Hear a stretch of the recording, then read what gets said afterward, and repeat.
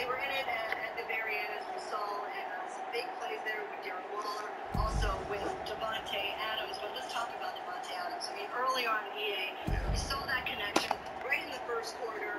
Didn't run the ball a lot, but that's because it was working, that connection. And again, we talked about this in the arena.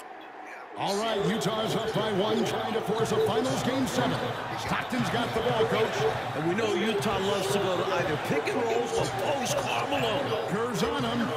Malone trying to get free. Rodman on him. Oh, Jordan steals the ball. That's just great awareness by Michael Jordan. Came from the backside and took it right out of his hands. Coach, what do you think they're going to run here? I doubt if Jordan's giving up this ball. It's showtime for Michael Jordan. He attacks. Oh!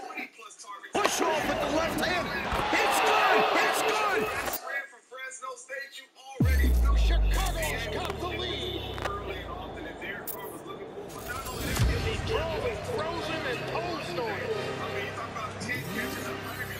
It's the master versus the apprentice.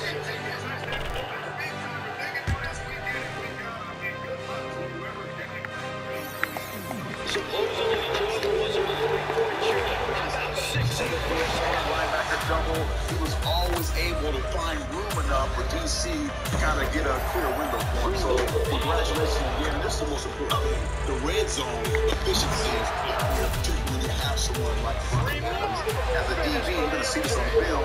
And eventually, this can open everyone else up too. You have guys who can really get open on the goal line and red zone. You put yourself in those situations. It's just going to help everyone else. And that's money down right there.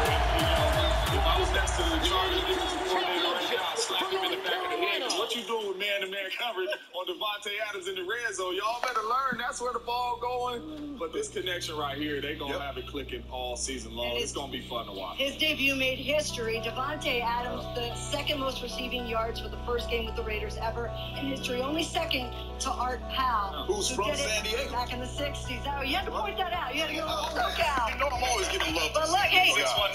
That's right. Randy Moss didn't even have that kind of debut. Randy Moss didn't even have that kind of debut. But let's take a look at some of the final statistics from the game.